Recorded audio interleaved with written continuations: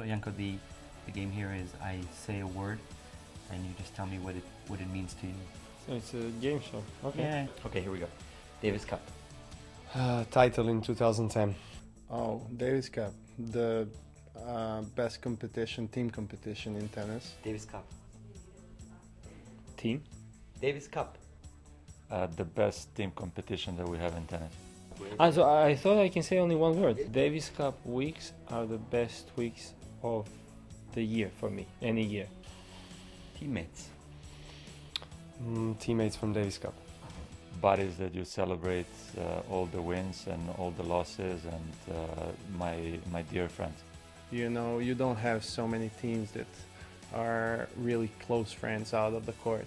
I love my country, I love playing Davis Cup, but I can promise you one thing, I would not play for 14 years straight if the guys in my team were not so cool. Captain.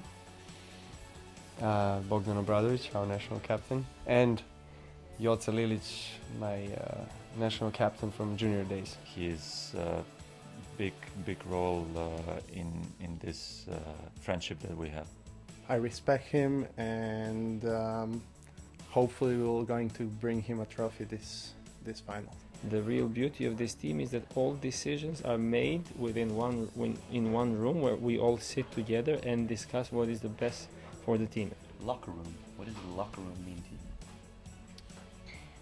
Well, locker room is the place where I think is the only place within the tennis courts where I can get my own privacy without you guys chasing us around. Oh my God, that's awful place. A lot of, you know, naked guys. You don't want to be there.